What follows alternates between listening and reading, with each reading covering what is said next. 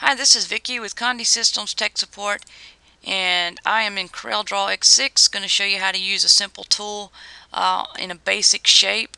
And this tool I think you'll find interesting. It's Fix Text to Path. And so I've just created a shape, but you could create any shape, and it will place whatever text that you've entered in or typed in around that particular object. So pretending here that I have a frame, I just created something really basic as a graphic just to demonstrate, pretending that I have a frame or I want to put some text around the frame and then eventually put an image in there.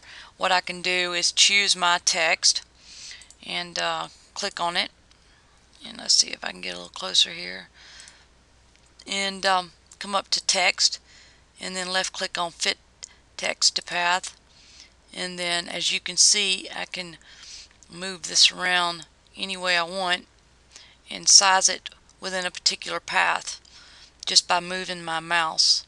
Once I have it in there, I just click. Of course, this font is black. You can change the font to white, whatever color you want, and once you get it in there, you can also change the size and the font type from your font list. So these are simple, fun little things or projects you can do within Corel X6.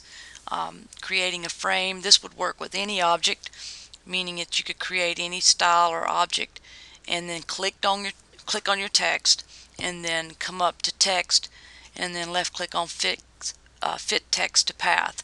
So anyway, I hope this is an instructional video that you find interesting, and certainly if you have any questions, my name is Vicki. I'm at Condi, and I'm always happy to help. Thank you for your time.